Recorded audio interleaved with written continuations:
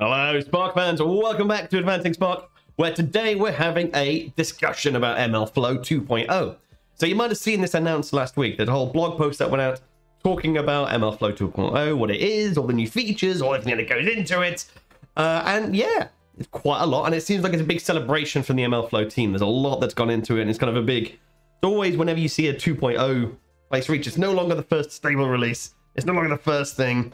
It now actually shows a real evolution in the tool in terms of where it's got to. It's the second big, stable, major release with a whole lot of features. So, yeah, lots going on in there. So, as always, if it's your first time around here, don't forget to like and subscribe. But what we're going to do today is just have a step through the features. What's being announced? What's in this new release? What does it mean? What are we excited about? All of that stuff. Now, as always, you know that I'm a data engineer. I don't do that data sciencey stuff. And so we've actually got a guest who you'll all know. Gavi is back to help us out today. Although I think I need to say newly minted Microsoft AI MVP, Gavi. Oh, thank you, Simon. Thank you for having me back. So you're welcome. Welcome. Always welcome to come and talk about this stuff. So yeah, it's big news in MLFlow land. Exactly right. MLFlow 2.0 reaching 10 million downloads, 10 million downloads a month, Simon. I know, and that is insane. That is a number in terms of just, as I said, most successful and popular open source MLOps framework. So MLFlow's been in for a long time. We've seen it around, but just again, that reaching kind of a milestone as to how adopted it is. Exactly. It's great. Absolutely. And I guess it's a testament to the community as well, right? With the amount of people that are involved in getting MLFlow to the level it is now. That's a huge success for everybody involved in MLOps, MLFlow 2.0. That's fair. And again, with all these things, when we talk about like integration frameworks, when we talk about any kind of framework that should make working together easier, the more people that use it, the more widespread it is, the better these things are. Exactly. So hopefully that also means that other tools also adopt it. So if you're pulling in other platforms, if you're deploying a model somewhere else, building it in another ML automation tool, the more popular these frameworks are, the more likely those other esoteric tools in the industry are going to go, oh, by the way, we integrate with MLFlow because it's the most popular, biggest, commonly adopted one. Exactly. So, makes a lot of sense. You can see that happening already, right? There's so many tools out there that's integrated with MLFlow. So that's already happening. Yeah, that's good. Major benchmark, and congrats to the team and the community and everything for getting there. It is kind of insane. And then, yeah, we need to talk about this thing, MLFlow 2.0. Yeah, so MLFlow 2.0, Simon, when we were, 5 months ago now, when we were at Data AI Summit, we saw a preview to MLFlow 2.0, so it was exciting 5 months ago, right? And the whole drive behind MLFlow 2.0 was to just help data scientists speak the language that the machine learning engineers and the data engineers speak, and just to help productionize models. So last week, as you might have seen in social media, LinkedIn and Twitter, MLFlow is released now, and we're here to talk about all the cool features and updates that come with it. So just kind of 3 major announcements from MLFlow 2.0. Their drive is to make MLOps a lot easier with MLFlow recipes. They've also got a new refresh core user interface. Yep. And they've got production-ready model evaluation API that we'll just briefly talk about. All right, so let's have a look at what these things are. Yeah. So firstly, we got the history slide. I mean, I was surprised when you showed me this slide. The MLFlow has been out live as 1.0 since June 2019. Exactly, yes. For me, this is quite interesting just to see how it's moved from 2019, from MLFlow 1.0 to now, it's to 2022, and it's MLFlow 2.0 now. And back 3 years ago, back then when it was MLFlow 1.0, the objective was just to make machine learning workflow a lot easier than it previously was. And it was successful in doing that. We had the 4 major components that we saw. We still use it very much day in, day out. If you're working with MLFlow, those are the 4 components that you'll be very familiar with and be using constantly, right? MLFlow 2.0 today is about simplifying and accelerating machine learning model deployment. And what they've really done is they've listened to extensive feedback from users, and they've implemented a lot of the feedback, and to help the data scientists out there to get just to make sure the workflows are a lot easier and they can work together just a lot easier with machine learning engineers. Cool. Yeah, makes sense. All right, so let's dig in. Let's go and have a look at the bits and pieces inside 2.0, inside that big announcement blog. You mentioned this one earlier, MLFlow pipelines. Well, 5 months ago, it was announced as MLFlow pipelines. So the major announcement here, it's been rebranded to MLFlow recipes. And that's, you know, when you've got a new tool that you want to include and you rebrand it halfway through going live, that's just a recipe for disaster. No, it's Cool. So I mean, so we talked about it a little bit at the time when we first saw that announcement of MLFlow pipelines, but do you want to give us a bit of a recap? So what is an MLFlow recipe? How does it work? What are people doing? Okay, I mean, MLFlow recipe. So have you heard of MetaFlow and Cadro, Simon? No. So if you've heard of MetaFlow, I think they were originally developed by Netflix. And Cadro by Quantum Black. I think they're owned by McKinsey company. It's very, very similar, right? MLFlow recipes aims to accelerate machine learning projects from pilot to production. How are they doing this? They've included a framework providing us with templates that have got step-by-step procedures. And that just makes production a lot quicker and easier. Yeah. I think when we had a look at the very, very first preview, it's all about the modularization. It's about creating scripts and saying run that part and breaking things into steps and all of those good pieces that just mean your development is better. You're no longer having your data science training model being one gigantic bit of spaghetti code that ends up in a model. Yeah. Exactly. Also, by having it in a very modular, it makes testing a lot easier. It's not just a mess. Testing. Amazing. All the things that you need to be doing and considering if you're deploying machine learning models. So, again, a lot of that, it feels like maturity, right? It feels like people back in the day, they were just trying to do a model. The fact they could get a model that scored something was kind of amazing in itself.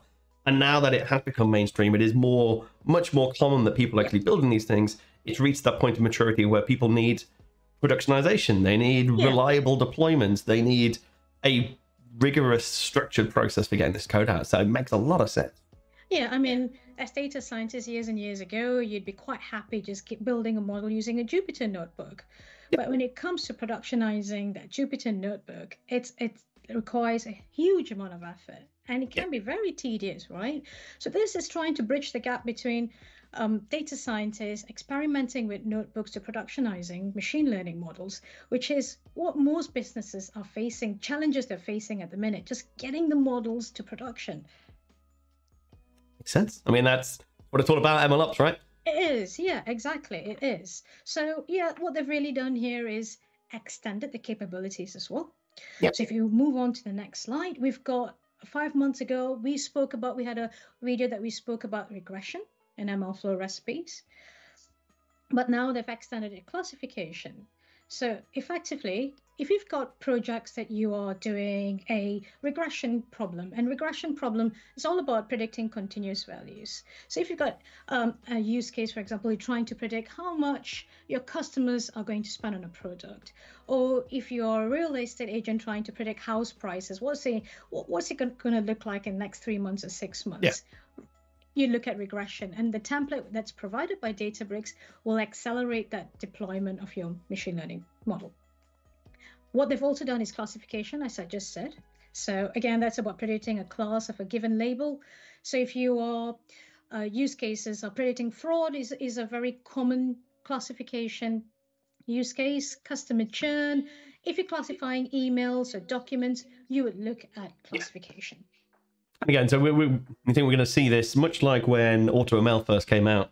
It was just very limited types of scoring, very limited types of business problem you could solve. And then as it's matured, as it's settled in, they're adding other algorithm types, they're adding other functionality. And we're going to see something similar here with recipes. Yeah, I'm looking forward to seeing what else is there. I think there's time series forecasting being brought in or being considered as well. So I'm really looking forward to what else after regression classification, right? So just to help data scientists have a template that's ready to go. If they're trying to solve common use cases as you would do in businesses, then it's all there ready for you to go and play with. Yeah, sounds good. What they've also updated is the data profiling capabilities. They've put a lot of effort into it, so you can quickly have a look and understand your data sets. see how your data is split, your training and your testing and your validation and all that good stuff with your missing values. It's all in one. So if you run your recipes, you'll be able to see that immediately. And it's also got hyperparameter tuning capabilities, which is amazing. That's cool.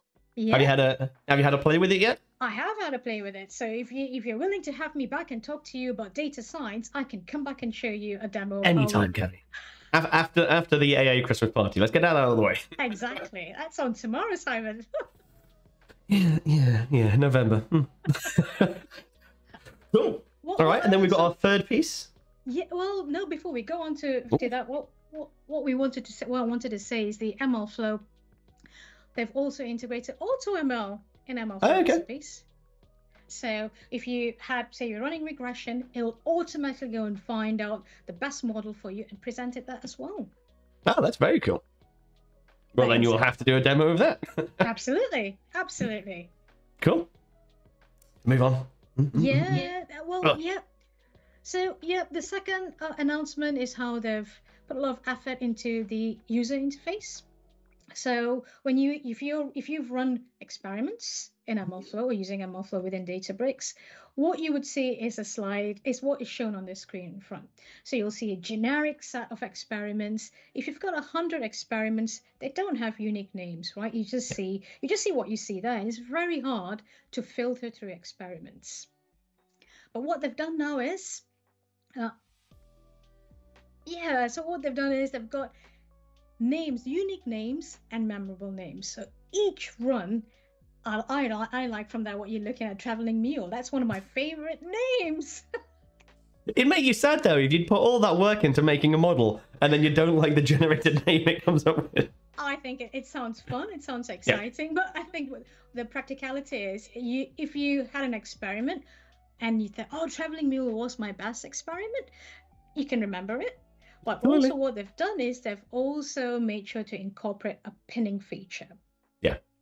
So if you ran hundreds and hundreds of experiments and you had 5 of your experiments that you wanted to pin, you can go onto your experiment page and pin those respective experiments. It's cool. I mean, it's so certainly kind of in terms of looking at the platform news and kind of keeping tabs on what's changed month on month over the past few months. There's been a common theme of just going in and just tweaking the UI and making usability nice, making it easier to find things, adding a search so you can actually find various models that you've got. All of that stuff's been a real common theme. So I think that's kind of just all wrapped up into all the changes they've been making over the past few months. Yeah. So when I've had a play with it as well, if you wanted to search out of your 100 experiments, for example, looking at a particular metric, that's been made really easy as well. So lots of really cool features into the UI. Just making it easier to find stuff, easier to manage, easier to live. I like that. Easy to live, yes. I'm about making life easy. That is how I'm going. I'm old. Yeah, absolutely. Cool. And then finally.